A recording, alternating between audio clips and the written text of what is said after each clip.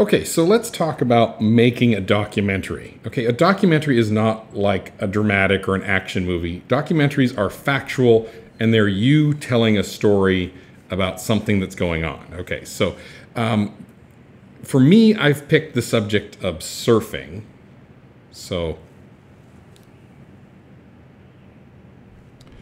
Okay, so let's talk about what you need to do to be able to shoot your first documentary. Now, this isn't like the filmmaking badge that's higher up into the different levels. This is, video producing. This is how to create a factual documentary. It's different than, say, an action movie or a dramatic movie that are more fictitious. This is real, okay? And you're going to use this a lot in school, so that's why we want you to learn these skills.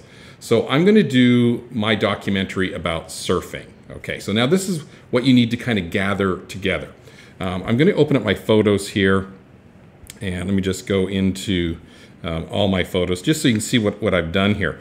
Now, I need to, let me go here to albums. Okay, camera roll. Okay, so here's what I've got saved so far.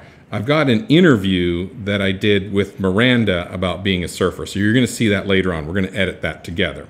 I've also got my little selfie video that introduces it. And it's pretty simple. It's just like this.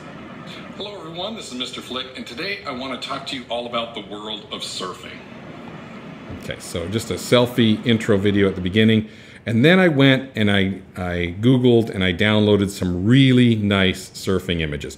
Look at how clear these are. You do not want fuzzy or pixelated images. You want it nice and clear. And of course, I did a search for surfing kids since, it's going to be for you guys to see this.